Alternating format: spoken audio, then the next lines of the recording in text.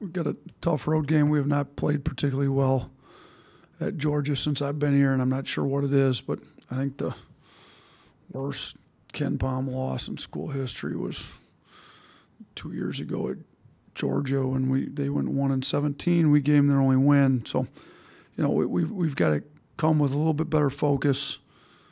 I thought offensively we played as good a game as maybe we've ever played this year. Last game out, defensively, we didn't take the step forward I'd like, so we'd like to try to do both, get our turnovers down, have a better start to the game, and be much better on defense. So that's been the talk with practice, trying to limit turnovers, get our defense where it needs to be, and Georgia's improved. I mean, they're a lot better than they've been since I've been here. So, I mean, their only home loss, I believe, is to Tennessee, and they should have won that one. So they've been playing great, particularly at home. I see they've had pretty good crowds. So our guys are going to have to get themselves locked in. And this is a game where, if we're trying to win the SEC, we're half game up on Tennessee. We got to go into games like this and win them if we want a chance to win the league. So our guys have had two pretty good practices. I think we're in a decent spot, but we need to bring it tomorrow. Yeah, Coach, this is a little off topic, I guess, but the Bob Cousy and the Jerry West Awards put out their top 10 candidates. Mark's not on either of those lists. Just how do you think he's been playing? How deserving do you think he is of that recognition? Yeah, I don't know who's on those lists. I haven't seen them. I'm not even sure who determines who's on those lists, but I can't, in no disrespect, who's on those lists. I'm sure there's some really good players on both lists, but if you look at what Mark's doing, I mean, you look at where the SEC ranks compared to other conferences in the country. He's leading the SEC in scoring. He's the most efficient player, and it's hard to do that. I would say he's probably the most efficient guard. I haven't looked at those numbers here recently, but, I mean, he was top 5 in Ken Palm's National Player of the Year rankings, I think, going into this last week. He's been Player of the Week multiple times in the SEC. We're leading the league in first place by ourselves right now. So at a time when the leading scorer in the league's also on the, sometimes the leading scorer in the league's on a team that's at the bottom and they get no respect. When the leading scorer in the league's on a team that's winning the league by themselves in first place, to me it makes no sense why he wouldn't be on either of the lists. So whoever's deciding who's on these lists, I don't think is looking at everything going on in college basketball right now, to be honest with you. I'm not going to take credit for this stat, but Tide Hoops history charted, and it said you had 22 technical fouls in your time Somebody here. sent it to me. I thought it was 21. Did they It's come up with 21 a games, but you had the double tech. Oh, so 20. Okay, yeah, I forget. I didn't forget about that. Yeah, to go back to your first one here, you had said that you're usually good for one a year. So is that what I said? Yeah, you're kind of over that average. Is there something about these games that maybe is it the SEC kind of brings out another level in you, or is some of it you mentioned sometimes you can use it to rally your team? Yeah. I didn't realize I had. So I somebody did send me the 21, and if that would make sense if I had 2 in one game. So what are we, 4.5 games through with 22 techs? You're 17-4 in this. 17-4 in those games. 21 games. Yeah, you know what? We should probably get more techs then for 17-4. The 17-4 is a higher winning percentage than our overall winning percentage. So I will say sometimes there's a intensity level that needs to be brought to the game that, if you come at the guys, sometimes they don't handle it as well. So you take the intensity and direct it elsewhere. Sometimes I'm just really upset about a call. Sometimes I'm trying to make a point. Sometimes I just make bad decisions. So there's probably all different reasons I've gotten that many. I don't really try to get that many. It's not necessarily a positive stat, but what did we're going into 5 games, so 4.5 games. What's that, about 5 it's about 5 a year we're averaging, huh? You're more good for one a month than one. That's true. That ain't that bad, 1 a month. It's like 4 or 5 a year. Listen, I just had Terry Oglesby the other day. It's great. I think I'm in a much better place with him than when he tossed me out of the game. We won that game too, by the way, and we were down. What were we down against Mississippi State when I got tossed? We were down. It was under 7 minutes to go, if I remember right, and I think we were down double digits, close to it, 10, 11. You'd have to look it up. I do know that when I got tossed, we came back and won after being down. So sometimes it works. Sometimes I need to just shut my mouth. So we'll try to get our guys inspired without getting teased, because you do hand the other team 2 free points usually, which I'm not. Being an analytics guy, that's not usually a good move to hand 2 free points to the other team. Yeah, you talked after the game about defense and how much, you've been preaching it, you're going to continue preaching it. What specifically are you doing recently or since that last game, maybe a little different to help with defense, or where's that all at? Yeah, I pick and roll coverages, I think we've got to clean them up. We're not, our guards aren't as tough into the ball as they need to be. Our bigs are not. They're kind of getting caught where, we've been trying to be more aggressive. They've been caught where they're behind and then trying to still come up and blitz the ball screen, if you will. And if you're late on that blitz, then they're getting split, and they're able, we've got to know when we're supposed to do what we're supposed to do and do it on time.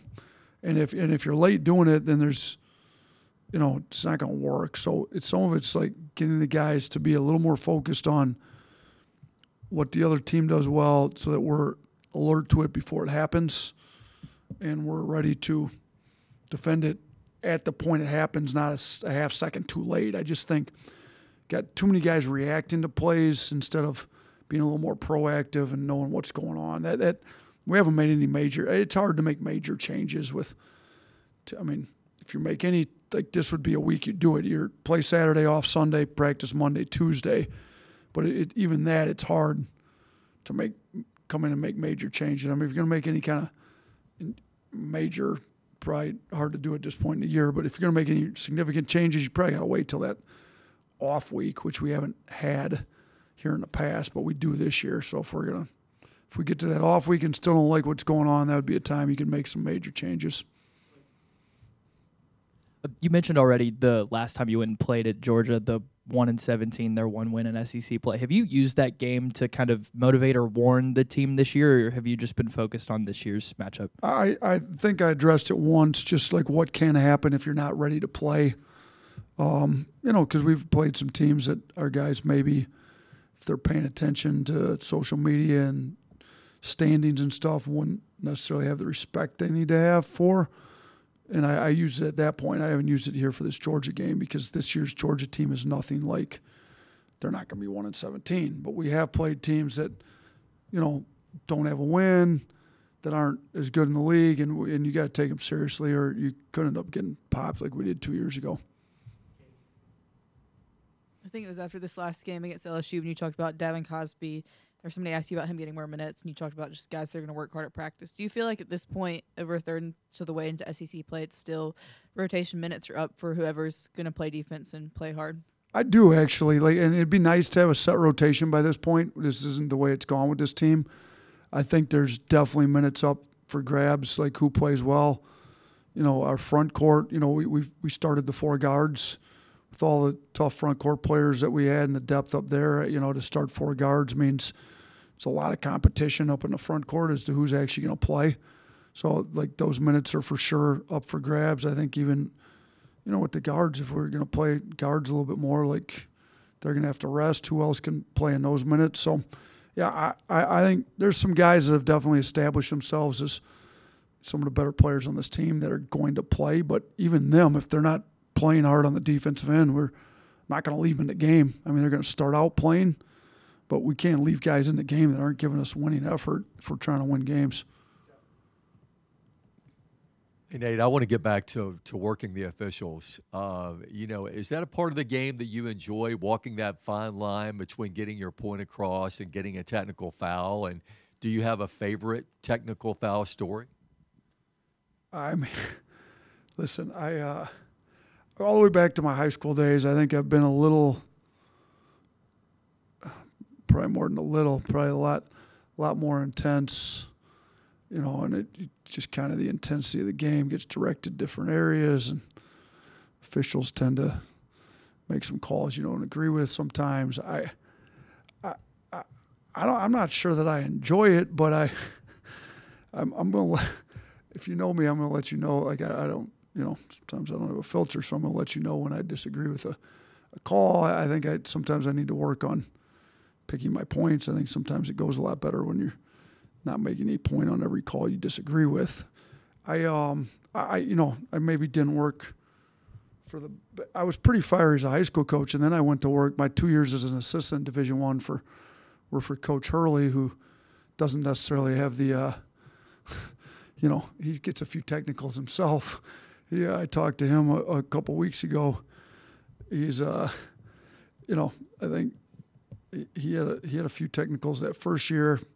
I tried to talk to him about maybe getting a few less technicals and kind of like calling the kettle black. I think at this point it's somebody. If I told somebody that now, it'd sound a little absurd. But I don't know if there's. I mean, the one where Terry tossed me wasn't particularly great. That the issue with that one was his boss was in the crowd, and I looked at his boss a couple of times. That doesn't go over very well. So now, if there's a director of officials in the crowd, I usually try to reference we did have the national director of officials sitting front row in the Purdue game.